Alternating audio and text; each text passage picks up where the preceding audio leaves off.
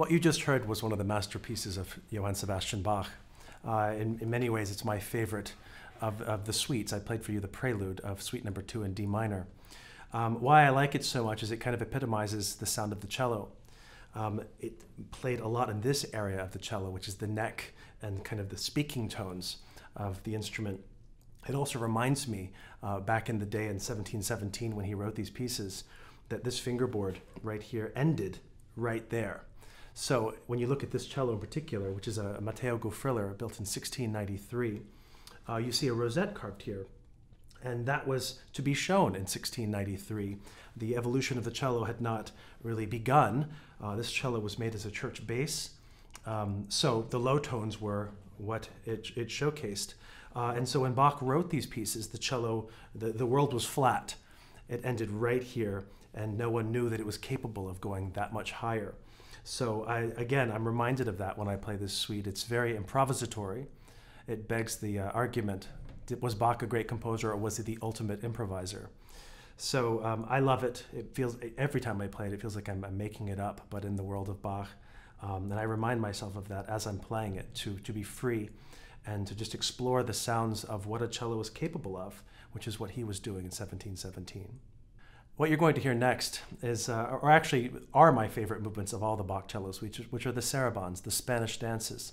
Why I love them so much is because it also begs the argument that Bach was an ultimate romantic. They are so soothing, and there's so much exploration of sound and emotion in those pieces. Also in my research, I found that these pieces were kind of deemed illegal during Bach's lifetime because they were too slow, and they didn't allow people, or they allowed people to get too close in a dance format. So I try to always remind myself when I'm playing them to keep the movement going, but to also kind of test that line of being appropriate. And they are very meaningful to me, the Sarabande. So this is Sarabande number 2 in D minor.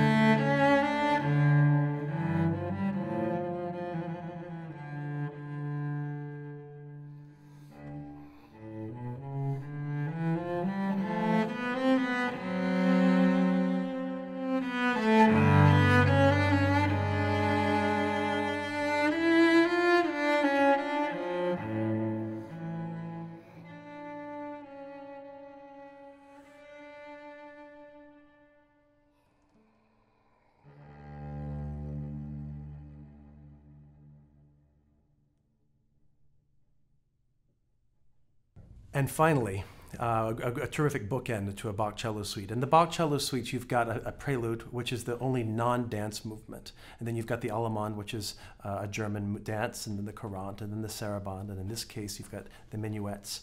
It ends with an Irish jig, a gigue. And in many ways, it's a perfect ender because it's jaunty, it's got great energy to it, and creates kind of a wonderful excitement in such a wonderful masterpiece as the Bach cello suites are.